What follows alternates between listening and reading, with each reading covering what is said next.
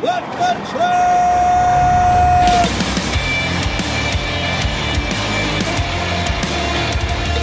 You are listening to What the Truck.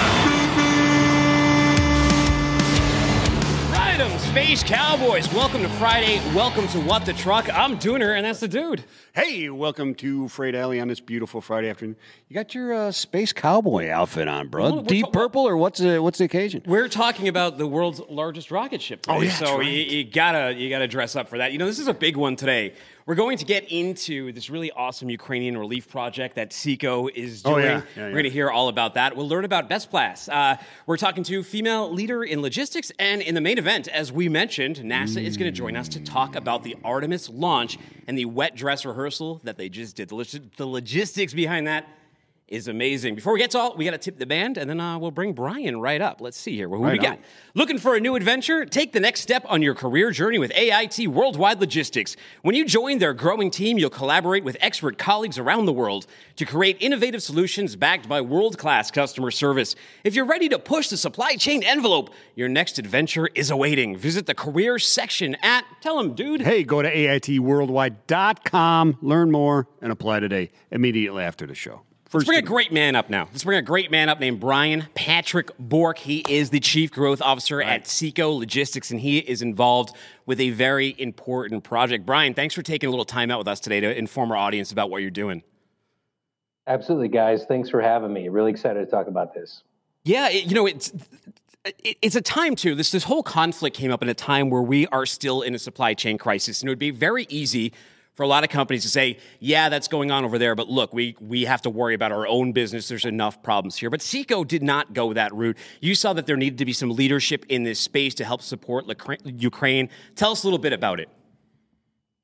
Yeah, first off, we're certainly not the only ones. I do want to make mention there are other great organizations out there. Benjamin Gordon from BGSA and Cambridge Capital, Flexport.org, Airlink, which has been an absolutely tremendous organization that we've been supporting through this effort. There are a number of great people and great teams out there. But we did see at the start of COVID that, we do have a unique gift in the world. We have a network, we have a supply chain expertise, we have in-country expertise. We can move goods across borders. When in April and May of 2020, when there were so many problems getting PPE to our frontline medical workers, that was really a call to action for us and for our CEO, James Gagne, where we're writing checks to procure PPE from folks in China that he had worked with because he was working in China for 20 years. And we were working with great organizations like Project C.U.R.E. to do that. That was a wake-up call for us, and we recognized that in global logistics and freight forwarding, we are uniquely qualified and sit at a position where we can add a lot of value to do a lot of good for humanitarian aid and relief. So when, unfortunately, we did hear about the invasion and war in Ukraine, we recognized again that this is another opportunity for us to help out where we can. We did a call and announcement out to any organization that we would help to ship items for free up to a certain point, and we did get a lot of requests. And we moved a lot of air freight from the United States. We've moved over 110 pallets thus far. We've moved 5 truckloads from the UK into Poland, Ukraine, and Moldova. We worked with our agent, Polish forwarding company in Poland, and our agent, Delcar, in Ukraine. I was on the phone with him this morning, doing a lot of deliveries across all of Ukraine, except for the hottest or occupied areas, hottest war zones. We're still making deliveries with them and with a group of volunteers in the Hospitaliers organization. So it's a way that we can help right now out of the United States. We're focused on urgent medical care. So these are things like chest wound kits, first aid kits, bandages, gauze, tourniquets, hospital gowns. These are the items that are getting priority. These are the items that are flying. And again, thanks to great organizations like Airlink, who we were introduced to by United Airlines, one of our freight forwarding airline partners. They just do some amazing work. They got started, in fact, 8 years ago or so with the earthquake in Haiti, and they really helped to mobilize in the airline industry the best way to support the ultimate chaos that happens after a disaster. And usually air freight rates go up after these disasters. You mentioned disruption. Yes, it's I guess disruption is the new normal. So what's one new disruption in our operation? That just seems to be the way that we've been able to respond and behave, but and perform. But we're focused on helping those organizations like Project C.U.R.E, like Airlink, Convoy of Hope, Good for Goods in the UK, Crossroads in Scotland. And really, and the most important thing here is shipping items that are in need, because the last thing we want is to have anything sitting unused in a warehouse in Poland or stuck in transit, not having a destination or a continent to go to. Yeah, Brian, we were going to ask you that before we get over what they need. What are some of those things? We wanted to know what you need in terms of donations and supplies and how listeners can help. Yeah, absolutely. We'll be setting up a web page here in the next coming days to donate directly to Airlink. If anyone wanted to donate directly to Airlink, you can do so today. What's most powerful about them, for those of us in transportation, is they're the ones. Sometimes they can work with airlines to find available capacity. Maybe there's a flight out of New York, and we find out today that maybe there's some space and we can fit on some humanitarian relief goods. But sometimes they have to pay for charters out in the open market. People do offer discounted rates. They just did an air charter out of Toronto last week with Air Canada. They've done, there are other organizations like Flexport.org that are doing charters. It's all about finding that capacity, and then folks like Seko, we come involved because we can do the freight forwarding side. We can do the first mile in the United States. We can do the customs clearance, the last mile in Europe. But Airlink is the key, because if charities can find that air transportation at a reduced, discounted, or subsidized rate, then that means they can give even more. And these are certified charities in the United States. And we work with our partners, our staff, our agents, and sometimes we contract with truckers. And I remember a couple of weeks ago, we had a move of 2 truckloads going from Missouri to New York. We were talking to our branch, Scott Krupp, in St. Louis, and he owns a Krupp trucking company is the name. And he said, if anyone is trying to make money on these shipments, they should be shot in the neck. He's very passionate. And I think we've seen that across the board.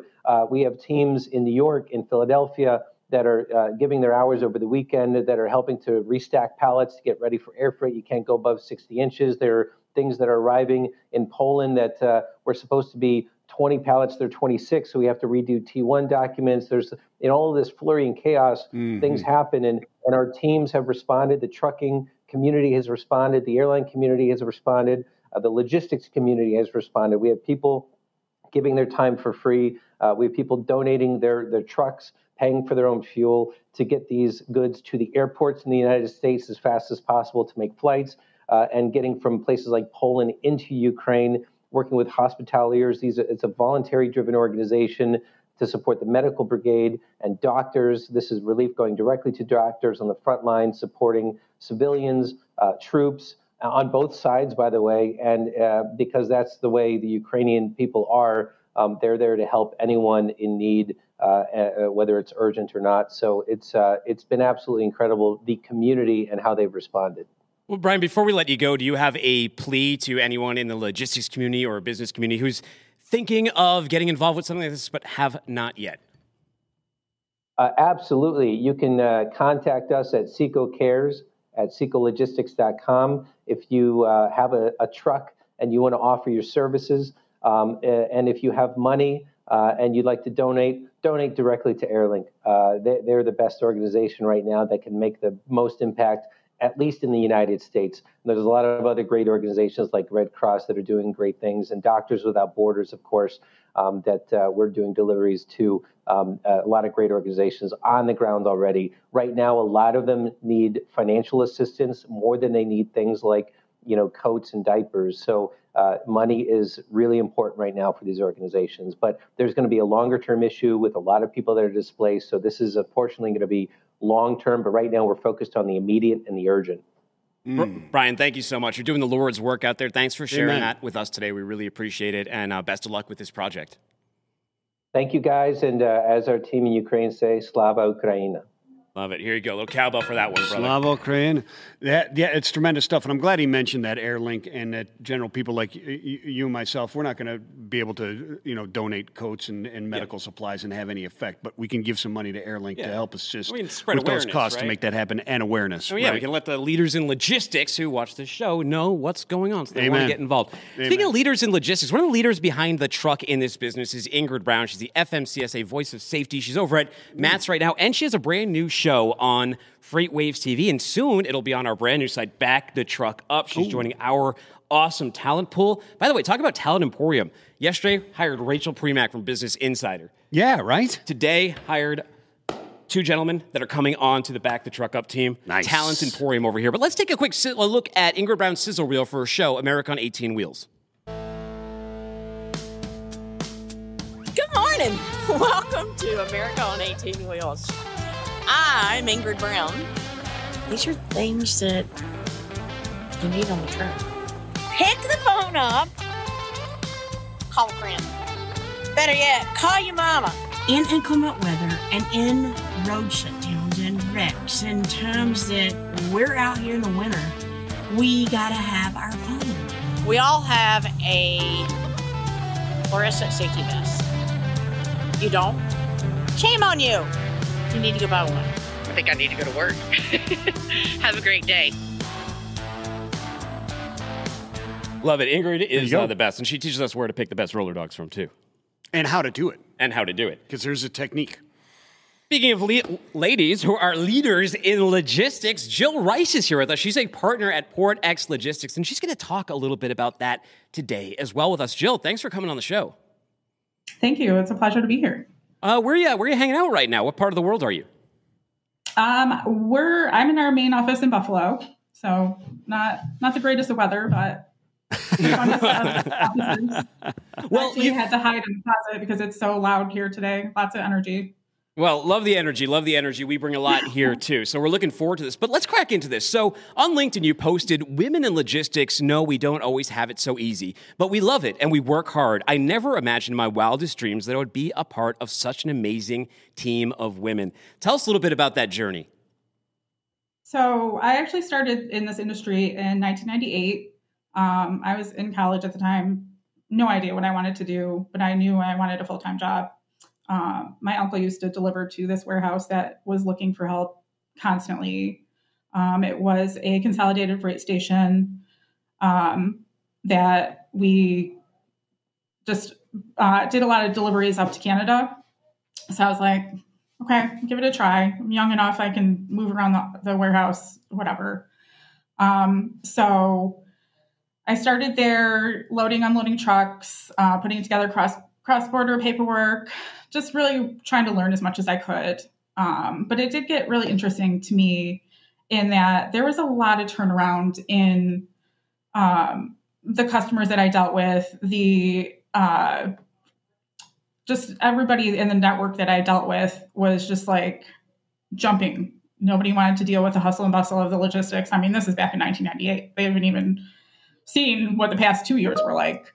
So I was like, I really enjoy this. Why do people keep leaving? And I'm like, you know what? I'm going to take advantage of everybody leaving and learn as much as I can. So I just learned a lot as I went, got more promotions, left there to be a returns manager at another container freight station, just kept building my network of people. I went to UPS Freight as the operations person, third shift, learned some stuff there, left there and got into third-party logistics and, worked at the place that we were before we opened Port X and worked in the pricing department, learned as much as I could, and met the team of leaders and owners that we have here at Port X and built what we could here. We just wanted something different. We wanted something awesome. And we wanted to kind of push our expertise onto people that we knew we could build an awesome team. And we definitely have. There's not much I can say. We actually are now more females. We have more females at Port X than males. So that's a pretty big accomplishment. Awesome. So, Jill, let's talk about that a little bit. So you've been in the business since 1998. What has changed then? What does it mean to be a female leader now in 2022 as opposed to then? So really back then, it just wasn't, I don't think it was an industry that a lot of females were really interested in. It's more of a get your hands dirty kind of job, whether it's warehousing, truck driving, even being a manager on a board in an industry that really was male dominated, especially back then. It was real different. It wasn't that long ago, but in reality, to compare to now, it really seemed like it was a long time away. Well, let's talk about now. What does it mean to be a female leader now? Yeah. Now you just see so much more females that want to be a part of the operations and growing a business and really wanting to get their hands dirty and learn as much as possible. And really, as far as what I see, our girls here are incredible. They have a ton of skills that they had set for themselves that really pertain to the logistics business.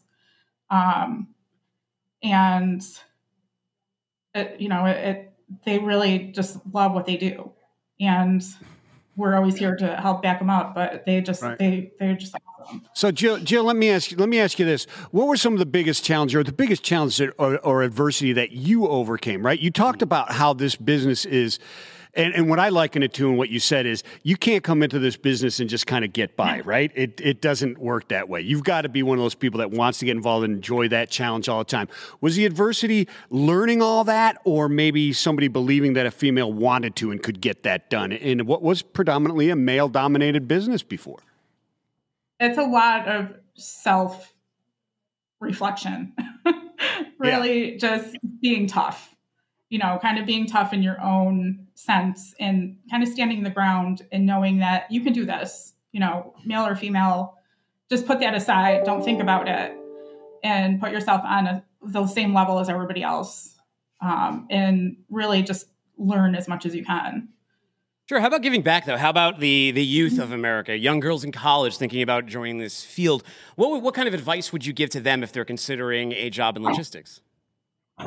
Definitely stay humble, but take on every task that you can. Take on every task that you can take on, but stay humble. Learn, be an expert, take risks, and learn from all your mistakes. Definitely. Ask a lot of questions. Build your network. Learn and be an expert, take risks, and really learn from your mistakes. But really be fearless. The saying "fake it till you make it" that's all about logistics. You can really it really is. Logistics is fake it till you make it. It is one of those. You're right. It's one of those industries where you've got to just say, "Yeah, I can do that," and then go figure it out. Right? You've got to. The past 2 years is a complete reflection of that. You just got to say to yourself, I got this, we got this, we'll help you out, we'll get it done.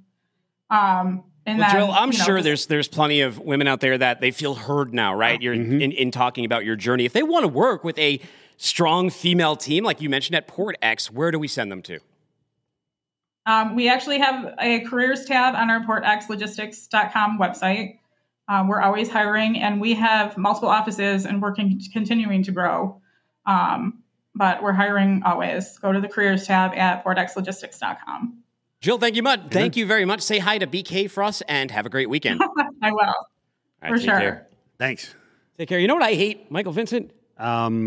Going through the tolls and getting a citation. That's what I hate. Yeah, that is annoying, isn't it? It sure is. Especially when you're in a place and you don't know there's a toll and you just blow through it. Oh, yeah, or sometimes you don't even know the cameras are hidden there. You think you're being slick. You think you're going to make it through the other end, and then something comes in the mail. Well, I like that camera. We know a guy who's fighting citations and tolls and dealing with all of that headache for you. It's Tom Fogarty. He's a CEO at Bestpass, and he's sitting right here, right now. How are you, Tom? Great, guys. Thanks for having me on, and you're spot on in terms of we're in the business of solving headaches for our clients. So It usually feels good. Client feedback is fantastic, and love to help you out with your challenges as well. Well, we love it, Tom. Tom, give us the elevator pitch on Bestpass just for the uninitiated. And also, where are you sitting right now? Where are you hanging out? Just outside of Valley Forge, Pennsylvania, at the moment. So, okay. Is that an Iron Man mask behind you? There are a couple of deal toys from my last business. So, I love it. The days of investment banks giving you a little plastic token for your table are a little bit over. We like to have a lot of fun. They discovered I'm an Iron Man fan, and so there's an Iron Man mask, and there's a Infinity Gauntlet from the couple deals that we've gotten done in the past. Nice. Yeah, You're like Thanos. You snap your fingers and deal with these citations, right? That's right. Now, my Infinity Gauntlet, the fingers actually move and can be put in different positions, and I'll let you guess what my kids like to do with them. Yeah. I can guess what the... But yeah, back to... So give us the elevator pitch on Bestpass. Yeah, so Bestpass, we believe in simplifying the complex for our clients, and the way we do it is with toll management services. So we have a nationwide network of interfaces with all of the tolling authorities that our fleet's customers need, and we make it so that they've got one kind of central management through our software, one point of contact for any problems that come up, and we just keep expanding the solution to solve more and more of that headache. So what is the scope of toll violations, especially in 2022? I haven't really looked at those numbers. How many of your drivers are getting, and how big of a problem is it? How big is that headache? Yeah, so we had a fun experience, and I don't know that they'll let me use the name, but the largest retailer, we went down to visit them on a sales call about 2 years ago, and they had a warehouse with boxes and boxes of violations because they weren't matching the right level of information to their vehicles, to their transponders, and they just wanted the problem to go away. And using Bestpass's toll management, we're able to do that. I think the surveys that we've done show a 95% reduction in violations. So we feel pretty good about that, and our customers feel like a lot of frustration has been let out of the balloon. Yeah, so Tom, you've got a new product to deal with these citations and dealing. What is it? Can you dig into it a little bit? How exactly does it work? Yeah, sure. So we've been throughout our history, and we were founded 20 years ago as a member services offering, and linked into the last segment. Proud to say that Heather Nolan, who was in charge of that effort within the Trucking Association in New York, is still one of our executives, still with the business, still contributing as the leading brain within toll management. And so we've always been focused on toll management, expanded throughout the country, made it simple for our clients to use it, and focused on minimizing toll violations as well as paying the tolls themselves, getting back the information to our clients to be able to support near real-time billing and those sorts of things. So we've just expanded now into citations. So you've seen a lot of cameras springing up with speed cameras, red light cameras, all types of things that make it a lot more difficult on the drivers in an already tough environment. We kind of simplify that, and the new offering that my marketing folks might be a little bit upset if I talk too much about it because the press release goes out in about a week and a half, is on citations management. So it's not only toll violations, but any type of violations that our customers incur with their drivers and their vehicles. We're ready to help process them and make it easy. I think when we think about 50 different tolling authorities and the challenges of dealing with them, when you get into citations, you're looking at over 4,000 in the U.S. government authorities or quasi-government agencies that need to be dealt with in managing citations. And that's what I'm excited to announce, that we're here for our clients starting next month, launching next month, actually. What do you wish people knew more about citations? Are there misconceptions out there, or are they making big mistakes around these things? Yeah, and I'll divide them into two. I know it's a nuance. So a citation is essentially a ticket, and violations are when you go through the toll without paying it, or the toll gantry doesn't pick up the right information, and you end up getting a bill and a penalty in the mail. On the violations, that's an easy part, right? Because by properly registering the vehicle, the transponder technology, the license plates, you can make them disappear. We've also got the ability through our technology to be able to sense travel patterns amongst our customers, so that if somebody's billed because there was a misread of a transponder for the entire length of the Pennsylvania Turnpike, as an example, and we know that the warehouse is by Allentown, and they bring it to the Philadelphia airport, that's a lot shorter route. And we're able to identify that past traffic pattern and have the trusted relationship with the tolling authorities that we can put through an instantaneous credit to be request to be granted. So that's very, very helpful and takes all of the boxes away in terms of processing and managing and creating separate payments.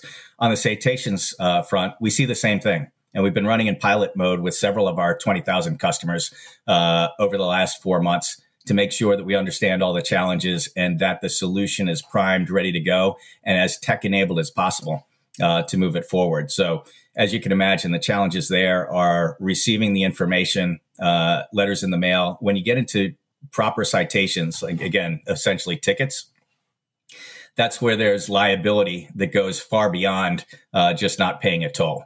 So you can end up with license suspended, vehicles seized, and all those kinds of things. And so it's a very delicate matter. Besides the complexity, you got to get it done right, and that's where we come in. Yeah, it does. So a lot of this is auditing and making sure things are fixed after the fact. Do you work on the preventative side as well? And can you talk to that a little bit? Yeah, for sure. So right when we take on large fleets, and I mentioned we have 20,000 customers, we've got, I believe it's 70 of the top 100 fleets in the country as customers of Bestpass. And I'd be remiss if I didn't thank them for their business and their trust in us as a partner. But as we do an onboarding for a new client, we get all that information. We will ship out a transponder where that's required. We will link it to the vehicle, to the license plate. We've got online tools that make it easy for our clients to make changes and maintain it up to date. And so once that database is current and up to date, violations should disappear. Citations, we also look forward to being minimized after we launch. Obviously, if somebody's caught speeding or going through a red light, we can't reverse that. It's not quite as simple as making sure the right information's on file, but we can make sure it gets processed timely so that there's no penalties, there's no further liability associated with it. Okay, so you're not going to pay my traffic ticket for me outright, though. Okay, well, that's fine though. But there's a lot of blind. How about bail? There's a lot of blind spots that come with this stuff. But what are some other ways that you help customers reconcile these toll violations? Yeah, so we've got within the software itself, we've got the ability to do things far beyond what our toll authority partners can do. So you can essentially create an accounting ledger so that the right vehicles are in the right department or billed to the right customer and those kinds of things. So by simplifying that and have that all being managed by the software with the, properly setting it up in the first place, and then it's a dream to go forward and manage. So the important thing is dealing with it, minimizing it, and then to the extent you're able to build that into your cost estimates and things like that, making sure that you're properly billing it on to the folks that are asking you to do them the service of moving their goods around. Yeah, so Tom, it sounds to me like a lot of this is very, very, very important, as you alluded to before, that this, it goes from a citation or a bill that you missed, right? And it can go to suspensions of license and hitting your insurance, et cetera. And so you're really kind of not only handling those, and they're not, I want to call them trivial, but it can grow to something where you're actually providing that information that's going to help somebody in a legal matter as well, right? Yeah, for sure. And we should be able to have that audit tracking. We will be coming out in the not too distant future with some GPS, relying on the GPS tracking data that our customers have and being able to apply that to verifiable patterns and were you there, were you not there, and auto disputing when there's errors made by any of the authorities that are issuing the citations or the violations. So, yeah, it's one of those things that it really is a pleasure to talk to our customers and might be the first business I've been associated with that's true 100% of the time. Because those that remember the days before Bestpass and then the simplification and almost these types of services becoming an afterthought, going from a nightmare and a headache to an afterthought so that they can get on with the pressing issues that they're dealing with in terms of driver shortages, vehicle shortages, maintenance, all those complex things that probably tolling and violations rivals it in terms of the complexity. But all of a sudden it's simple and it's managed for them. And it really is a pleasure to lead the team that's delivering that service. Well, Tom, hey, great stuff. So if people are interested in working with you and working with Bestpass, where should we send them to? Yeah, they should either go to the website at bestpass.com or feel free to reach out to me directly at tfogarty at bestpass.com. And Tom, before we let you go, the most important question in this interview, what is your favorite Marvel movie? Very, very important, actually. I love Iron Man. Just the original classic, the recent. Yes, for sure. Solid choice. And yours. There you go. I love Iron Man myself, man. I mean, I liked Endgame. Tony you know, Stark. I liked the Infinity Wars Endgame trilogy. Oh, okay. It brought it all together. It brought it all home. I also have a huge soft spot for the new Spider-Man too. Oh. Just because they brought all 3 generations together. I don't know. I haven't caught it yet, but I will. Well, Tom, thank you so much. Thanks for coming on the show today. Sweet. Thanks, guys. See you Take soon. care. All right. Did you know Forbes just named AIT Worldwide Logistics as one of America's best mid-sized employers for 2022? In fact, AIT is the #1 employer in the transportation and logistics category. Did you know that? I did. Boost your job satisfaction, regain a sense of purpose. I know you need one, and open your career opportunities to one of the fastest growing organizations in the industry. Visit careers on Tell 'em, dude. Hey, go to AITworldwide.com to learn more and apply today. And you're absolutely right. I do need a sense of purpose at times. Hey, so there's a lot of buzz going on around here at FreightWaves about the future of supply chain. And I love that in-person events are back because all the energy fills up in this building. Now, virtual events are fine, but you can't replace that flesh and blood experience. Can you, Michael Vincent? You absolutely cannot. To experience, as we did last week, a little bit of taste of that carpeting in the conference rooms, right? I think we have a little preview, too, of the event, if you want to roll that one. We do. All right. Any sound on this thing? No, I guess not. Well, this is taking place May 9th to 10th, taking logistics to the next level, May 9th to 10th, 2022 at the Rogers Convention Center.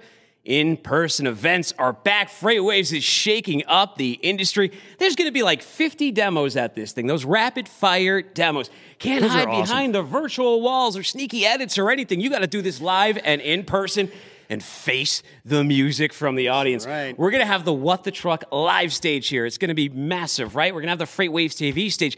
This is a talent emporium now. There's so many people here in the house that are going to be there. All your favorite FreightWaves TV people, all your speakers, and then we have these amazing keynotes. We have Asia Hutchinson, state of Arkansas. He's the governor over there. We got Billy Bean from the Oakland A's, EVP of Baseball Operations, starts at Moneyball, right? We got Jonathan Hoffman from the Pentagon. We got Michael Schrang, he's the MIT Sloan School Initiative. Who's got the industry keynote? We got Gautam Narang, he's from GATTEC. And then, geez, we got so many other. We got Benjamin Gordon, he was mentioned earlier in this show. Yeah, absolutely. George Borowski from CHEP is going to be there. We've got people from Nestle. Greg Kesson. Greg Kesson. Yep, absolutely. And it's going to be awesome there. And networking and face-to-face, right? We haven't done that in so long. My last one was Modex, dude. Really? Yeah, my last one was Air Cargo Club 2020, in January of 2020. That's where we ran into. That's where I ran into NASA, and that's when the NASA relationship started. We are waiting for them to join us, so let's jump to a little good news, bad news, and then we'll get over to that.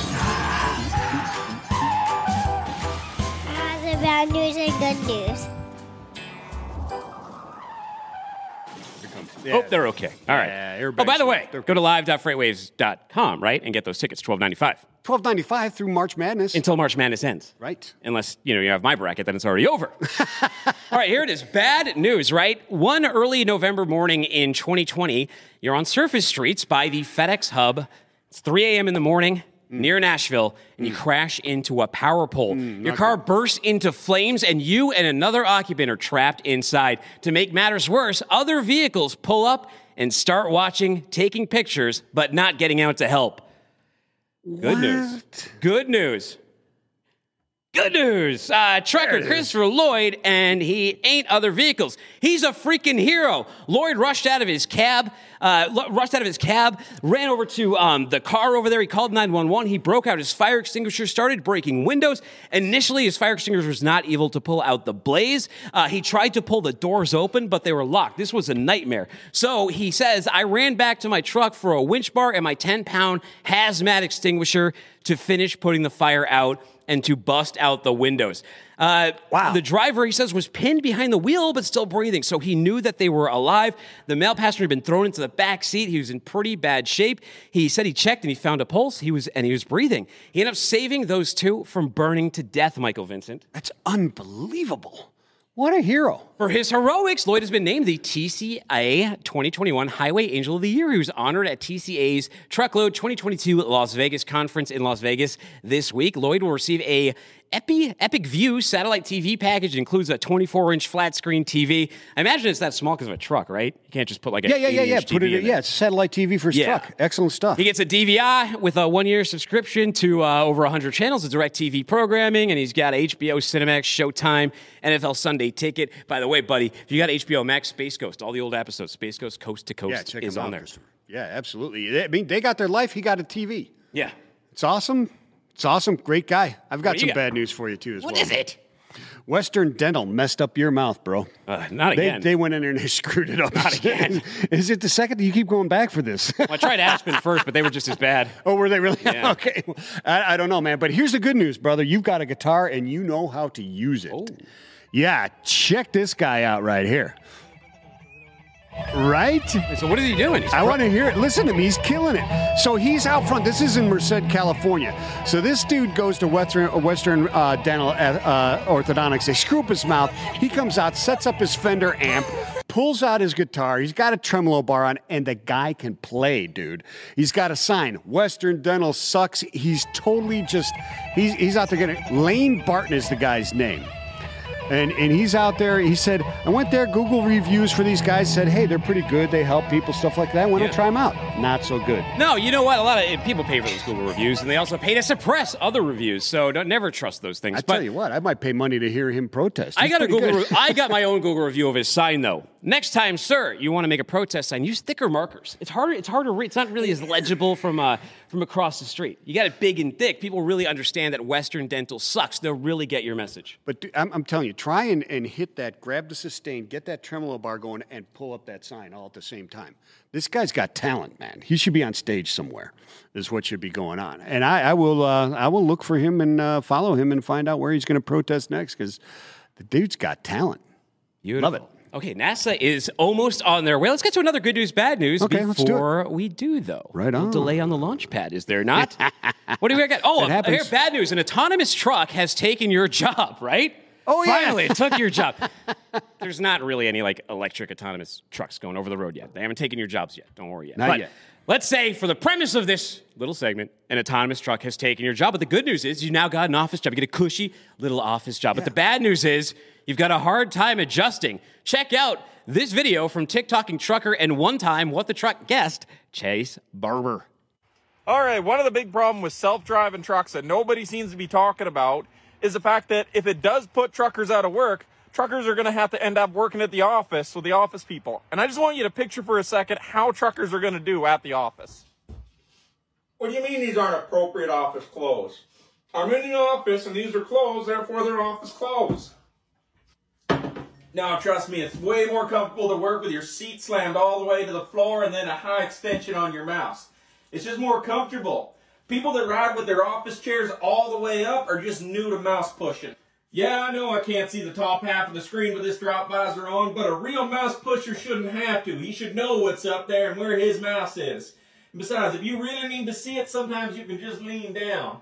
I mean, yeah, of course I got lights all over my rig. I got lights on the keyboard, we got lights on the computer, lights on the mouse, lights on my Blue Parrot. You gotta have the lights. You don't need the lights, but you need the lights. Know what I mean? I tell you, no boss or HR person's telling me how I push my mouse. I've been pushing mouse for 15 years. My dad pushed mouse and my granddad pushed mouse. I was pushing a mouse and had a computer before I learned how to walk. I am the captain of my computer, and what I say goes. I love it. I love it. I just hired a couple of truckers. I hope, and you know, they're getting out from behind the cab. I hope that their reaction is similar. I like the energy out of Chase. We got to get him back on the show. By the way, I tell you what, I've never been a truck driver. I've worked on docks and stuff like that, and now I'm an office guy and have been for quite some time. I would welcome him to sit next to me and have a great time with that trucker right next to me. Now, did you have any trouble taking that edge off and transitioning from like the dock work to being on like the more corporate office side? I would say that there are many people who know me right now who would argue and say that I never have lost that edge and still difficult getting rid of it. I think it's in your blood, man. You know, not everybody knows your background, but part of it is that you worked in a prison for a while as well, That's right. That's absolutely true. Well, they're not going to learn any more about it because NASA's here, so we'll get to that on another day. That's a teaser for another show. That's a teaser for another day. Is life over in prison? Let's forget about that whole thing and move to NASA. We got Abdiel, but actually, hold on. We have a really intro. Let's look at this intro video on Artemis first, then we'll jump right over to him. Yeah. We are going. The history of this agency is marked with broken barriers, once viewed as impossible, with science fiction turned reality, with innovations that have spun industries all their own, and with demonstrations of peace for all humankind. We soar in the skies of our home planet. We maintain a human presence just outside of gravity, and we touch points all across the solar system and beyond. We're going back to the moon, and this is why. The moon is a treasure trove of science. It holds opportunities for us to make discoveries about our home planet, about our sun, and about our solar system. The wealth of knowledge to be gleaned from the moon will inspire a new generation of thought and action. Without fail, every major program and mission NASA has invested in has led to technologies and capabilities that have shaped our culture. The breakthroughs of the Artemis era will define our generation and the generations to follow. The tens of thousands of jobs associated with propelling us to the moon today are just the beginning of a lunar economy that will see hundreds of thousands of new jobs develop around the world. Let's go to the moon, and let's talk to a gentleman who I think is working in his dream job. It is Abdiel Santos-Galindo. He's a ground systems integration engineer for exploration ground systems at NASA's Kennedy Space Center. Thanks so much for joining us today. It's a pleasure being here with you guys. That video was amazing. It really is. You know, NASA, as long as I can remember, as long as I've known about NASA as a child, they made a great point in that video, and it said how it inspires our young and inspires the future and inspires those new ideas. And you, I think, I was looking at your background. You've been there since you were an intern. I think you're almost a living example of what that was talking about. I appreciate it. Yeah, no, I've had the chance of being here, like you said, since I was an intern. I was actually here in the last space shuttle launch mission. I'm actually sitting right now inside of our mission control room. So literally in this same place when the last space shuttle took off in 2011, and just being here again for the Artemis mission is just inspiring, incredibly amazing. Yeah, so you worked at Disney at one point running monorails, working with the monorail system there as well, paying your way through college so you could become part of NASA. What's harder? What was harder? Is it NASA or Disney? So it's really interesting that you mentioned that. I try to tell everybody, you know, here at NASA, we work with a lot of people that are like very understanding, knowledgeable of every single little step that we're taking and we're doing. Over at Disney, we're kind of working with people that don't necessarily know what to expect and they're on vacation. So you kind of have to guide them around to get to where they need to go. So I think sometimes Disney is a little bit harder, if I were to be honest. I was just there with my family, and the logistics that go into Disney is just, it's almost mind-blowing, the operation that goes on there. You guys have like a launch every week. They have a launch like every single second of the day when they have their doors open.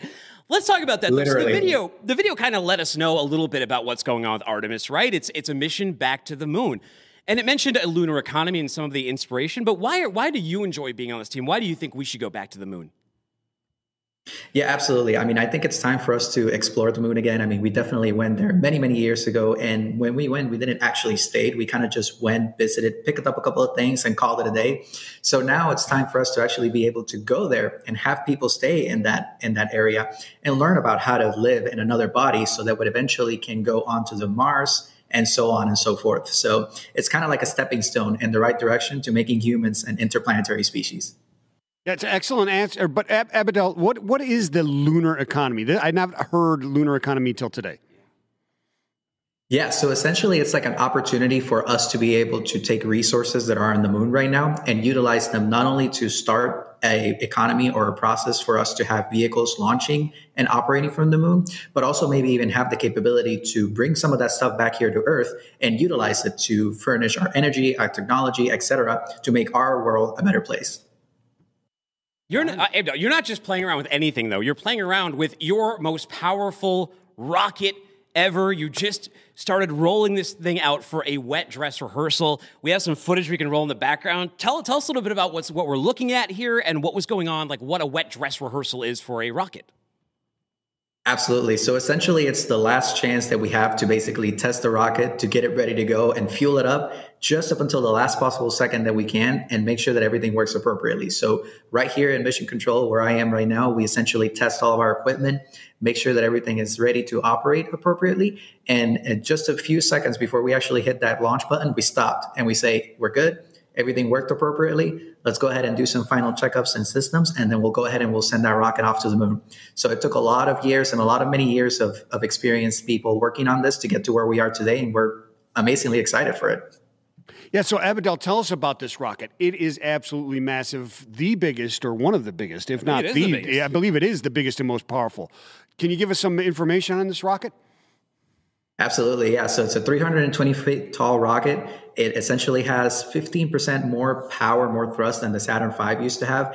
And the coolest thing about it all is that this is only version 1 of the rocket. So we actually have some other ones that are being worked on right now called Block 1B and Block B, which are even going to be more powerful.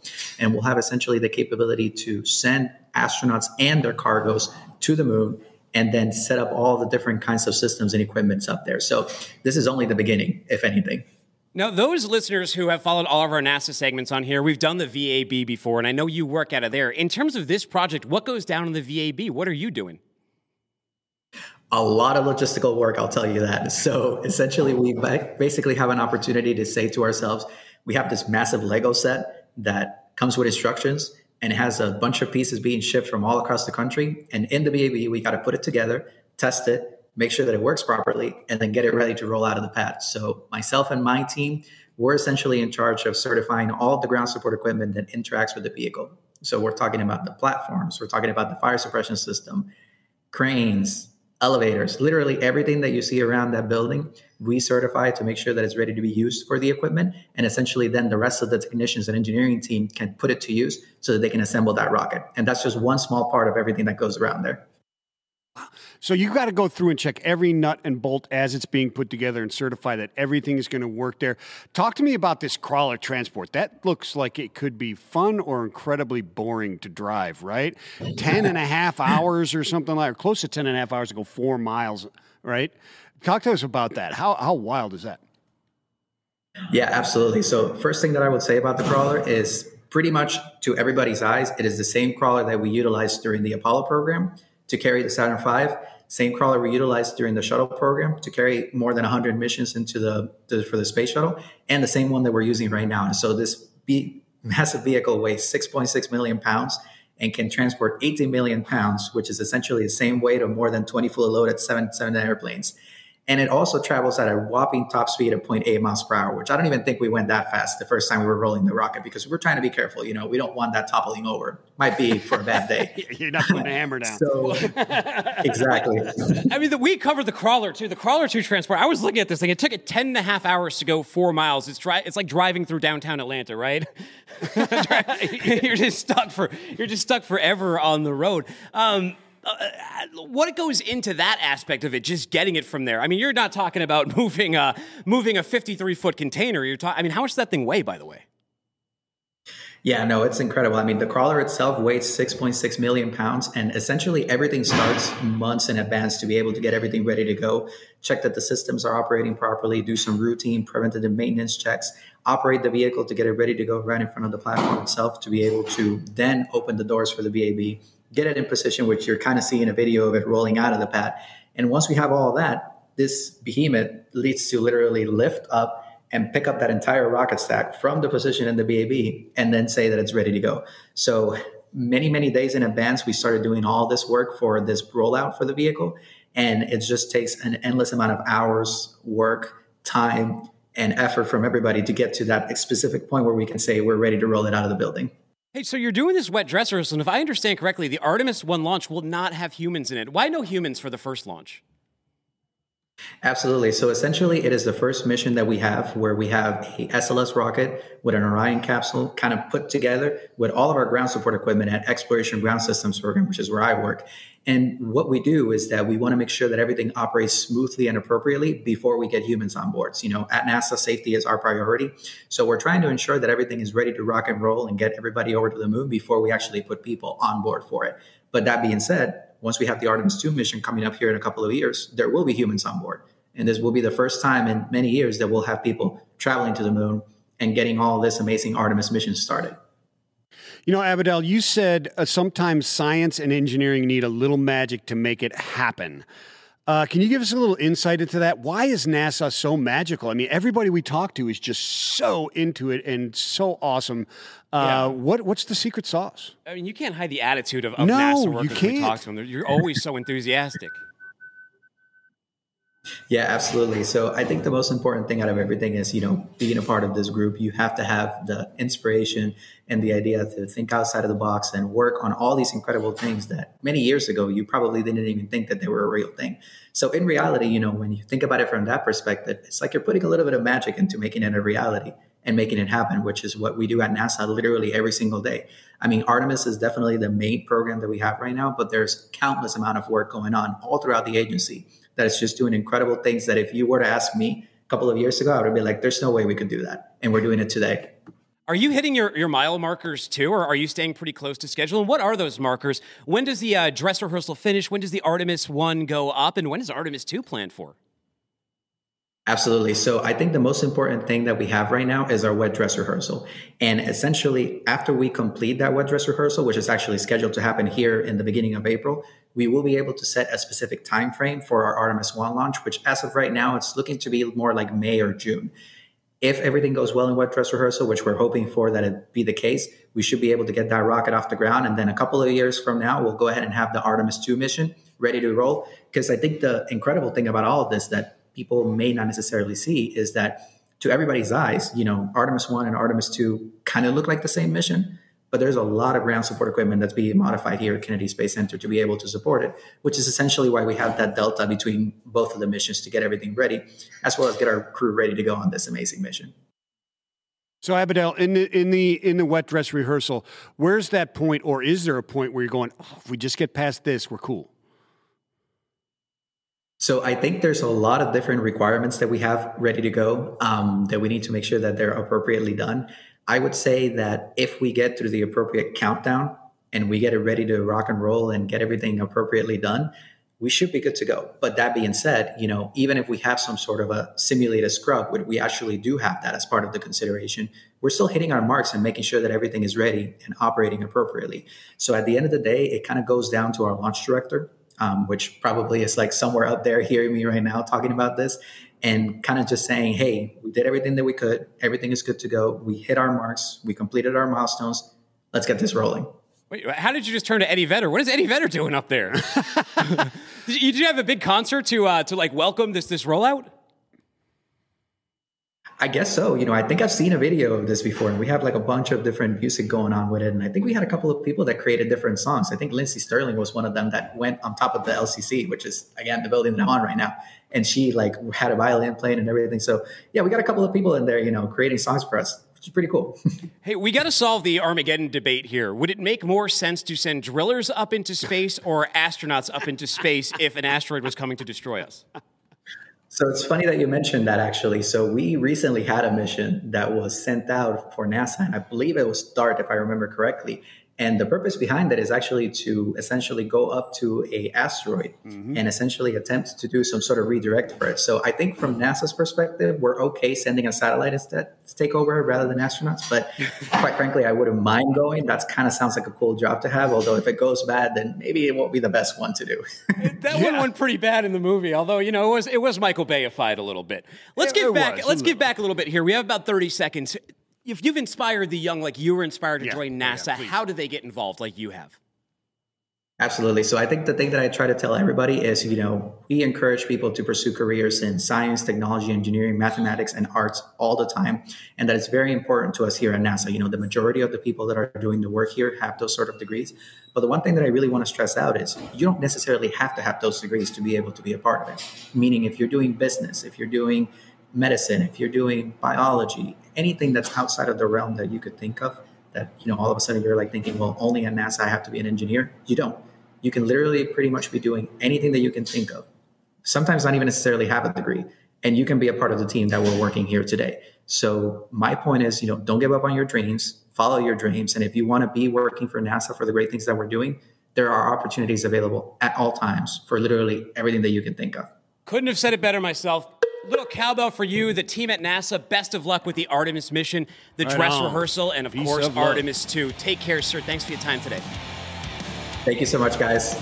Go Artemis. Go Artemis. Go Artemis. To the moon, Artemis. To the moon. To the moon. All right. If you enjoyed this show, you can subscribe to wherever you get your podcast. We are live Monday, Wednesdays, and Fridays. Look up What the Truck. Download FreightWaves TV app. Download the new FreightWaves app. You can even talk to us in the chat room in there. Find me on Twitter at Timothy Dooner. Find him at Vincent the Dude. Don't be a stranger and tell him how to be. Peace and love. Spread it everywhere.